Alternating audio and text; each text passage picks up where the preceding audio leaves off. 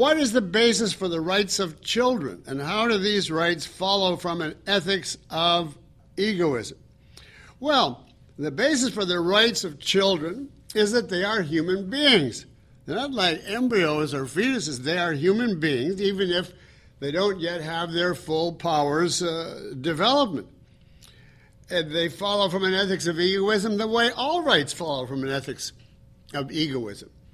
We survive by our own individual rational exercise and action, which is what the child will do. And we have the right because we're born without obligation or duty, but simply as a moral obligation to serve our own welfare. And then the question goes on, is initiating physical force against a child immoral? No, even though the child has rights.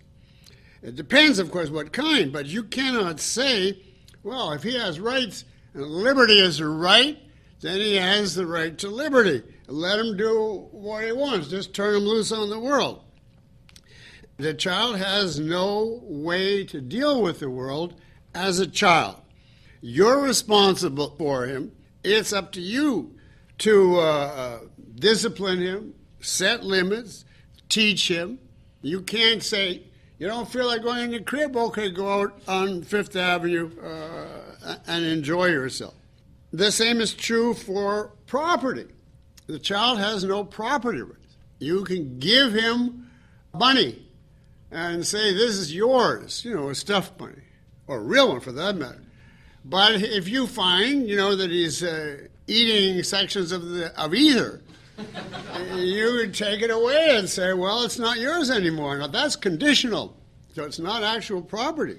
And again, it's for the same reason. So force in the name of protecting the child is legitimate.